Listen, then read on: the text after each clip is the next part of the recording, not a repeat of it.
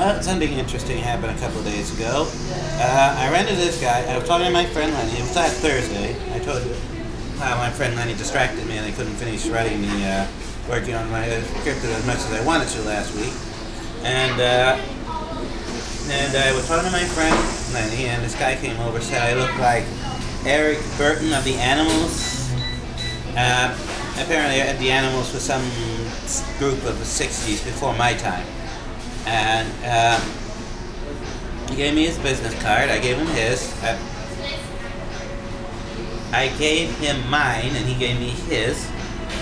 And well, I just called him today. I left a message. Hasn't called me back yet, but he seems to be an agent. I was wondering, I'm keeping Mark the agent as my literary agent, but if I can find an agent to help me with my acting, I could have two agents, one for my acting, one for my writing. If Mark doesn't want to stay as my acting agent as well as my literary agent. But we shall see about that. I'm going to call him in a couple of minutes to hopefully he's finished with Breakdown, whatever that is. And to see, I'm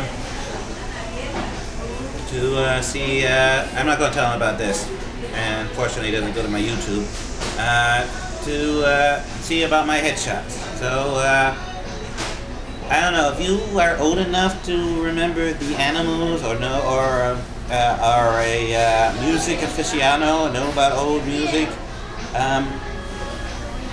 do you see it? Because I looked it up, I didn't see the resemblance personally. Anyway, that's it. Some guy named George, I really can't pronounce his last name, says I look like Eric Burton of the Animals.